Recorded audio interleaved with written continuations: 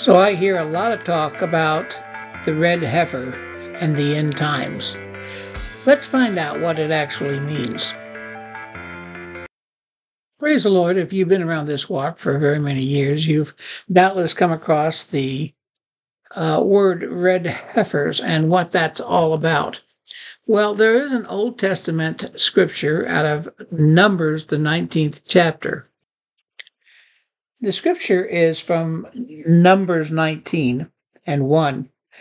And the Lord spake unto Moses and unto Aaron, saying, This is the ordinance of the law which the Lord hath commanded, saying, Speak unto the children of Israel, that they may bring thee a red heifer without spot, wherein is no blemish, and upon which never came yoke. The red heifer was to guarantee that the priests were clean against touching of a dead body. Now, of course, there's an awful lot to be gleaned here about why a red heifer versus any other heifer. Of course, every sacrifice in some way or shape speaks of the sacrifice of Jesus Christ, including the red heifer, but we're not going to go there today. What I want to talk about is the rarity of the red heifer. You know, it's for the lack of a red heifer that the Jews have not had sacrifices since the destruction of Jerusalem in 70 AD. The problem is you just can't find one. In fact, if you pay attention to the picture that I'll show you, this cow that you're looking at would not be acceptable. Notice the tag in the ear. So there's something remarkable that has happened here recently. So as previously mentioned, it has to be a red heifer. Not a single hair on this entire animal can be white or any other color than red. Secondly, it cannot have a mark or a blemish in it. That includes a tag in the ear. It just so happened that in Texas here recently they found 5 red heifers. And it also just so happened that the keeper of the cows, who tags the cows, was out during the discovery of these cows. Otherwise, he would have tagged every one of the 5, and none of them would have qualified. It just so happened he was out with COVID, and he did not tag those cows that day as he would have done otherwise. So all 5 of these cows have been sent to Israel.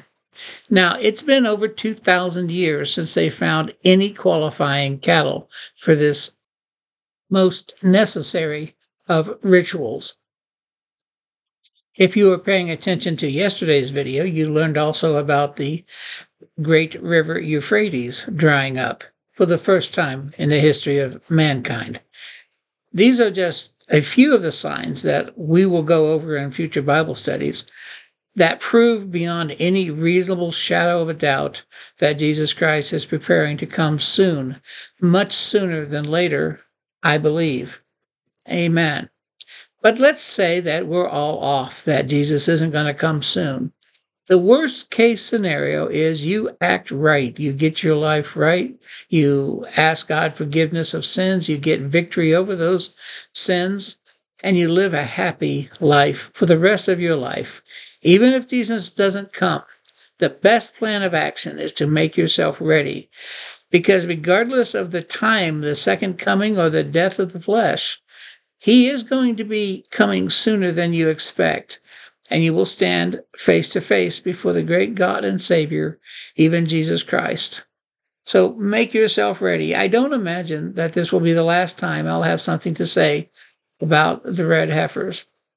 May God keep and watch you in Jesus' name. Amen. Please listen for a quick message at the end of this video.